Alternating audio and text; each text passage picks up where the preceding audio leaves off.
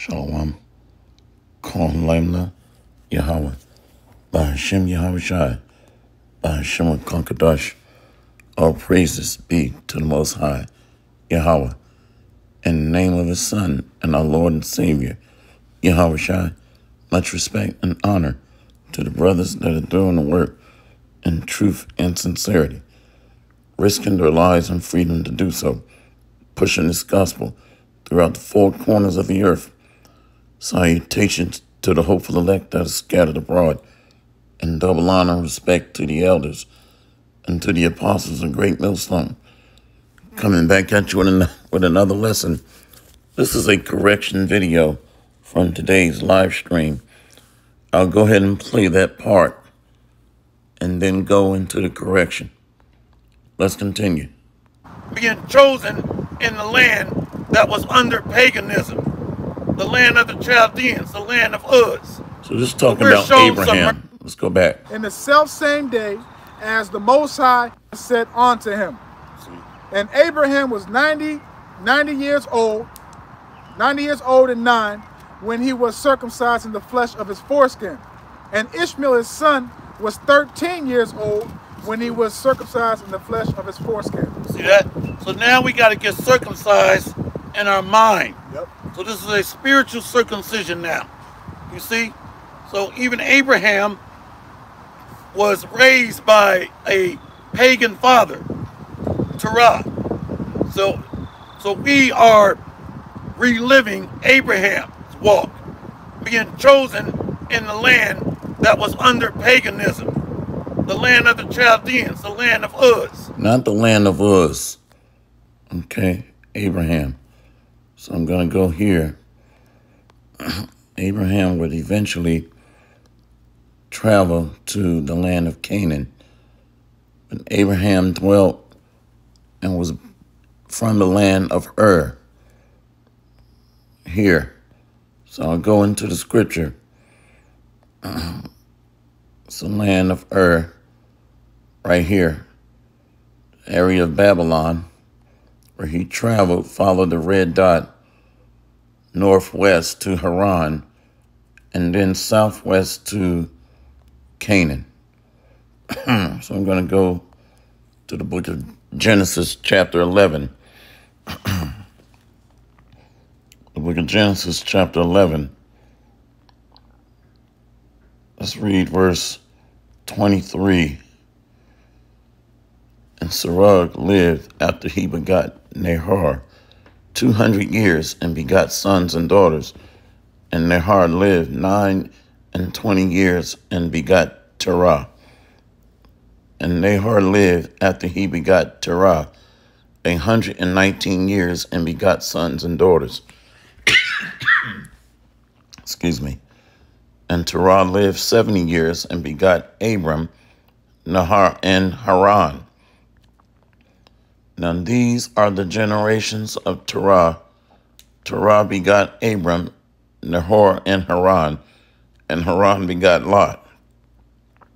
And Haran died before his father Terah in the land of his nativity in Ur of the Chaldees. So this is where Abraham was from. And Abram and Nahor took them wives. The name of Abram's wife was Sarai. Let's look her name up. And the name of Nahor's wife, Milcah, the daughter of Haran, the father of Milcah, and the father of Iscah. So the land of Ur. Let's jump down to verse 30. But Sarai was barren. She had no child. And Terah took Abram, his son, and Lot, the son of Haran, his son's son, and Sarai, his daughter-in-law, his son, Abram's wife. And they went forth with them from Ur of the Chaldees, not the land of Uz, to go into the land of Canaan. And they came unto Haran and dwelt there. I'm going to look up, because her name was changed to Sarah. So Sarai.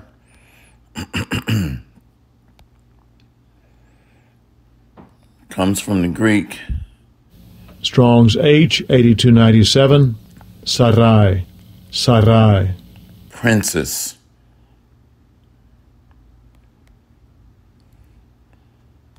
One moment.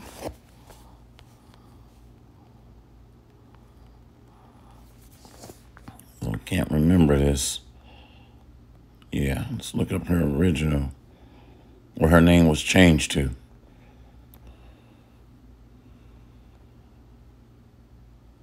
Right here, Genesis 17 and 15.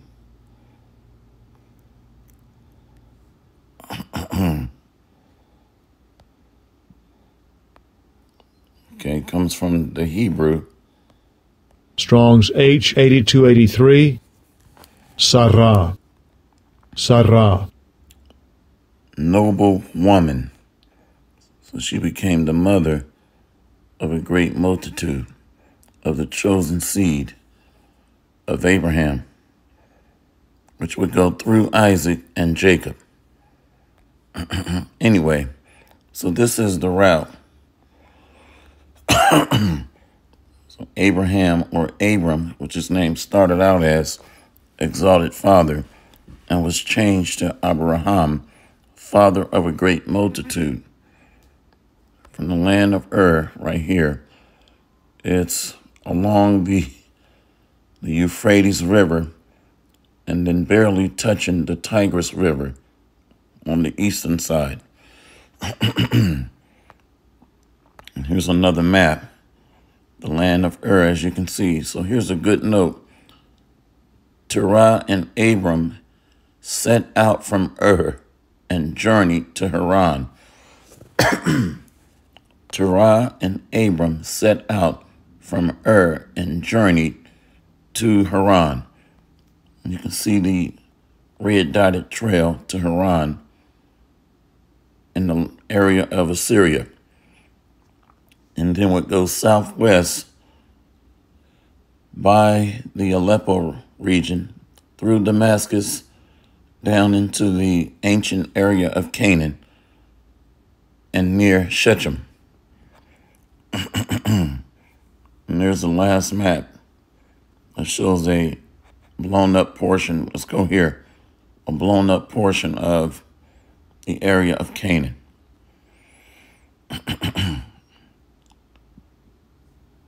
Okay. I'm going to go here to the book of Genesis, chapter 12. Abram journeys to Egypt. Now the Lord had said unto Abram, Get thee out of thy country and from thy kindred and from thy father's house unto a land that I will show thee. And I will make of thee a great nation, and I will bless thee and make thy name great, and thou shalt be a blessing. And I will bless them that bless thee, and curse him that curseth thee, and in thee shall all the families of the earth be blessed. These are Israelites scattered into all nations, because Israel is a company of nations. The 12 tribes are nations. Verse 4, So Abram departed, as the Lord had spoken unto him, and Lot went with him. And Abram was 75 years old when he departed out of Haran. And Abram took Sarai his wife, and Lot his brother's son, and all their substance that they had gathered, and the souls that they had gotten in Haran.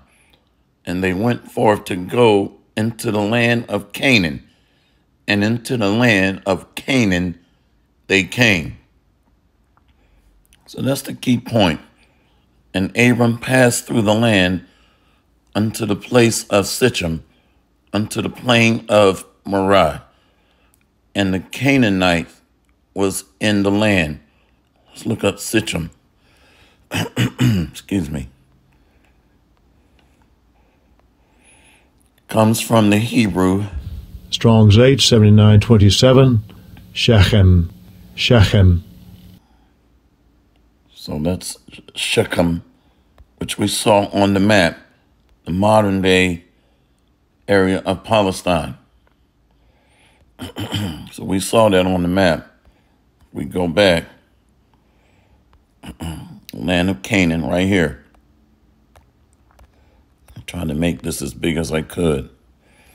But that's the key point. So when I spoke here and said, the land of Uz, I stand corrected.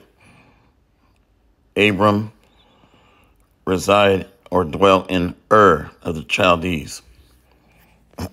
Hopefully this has been an edifying lesson.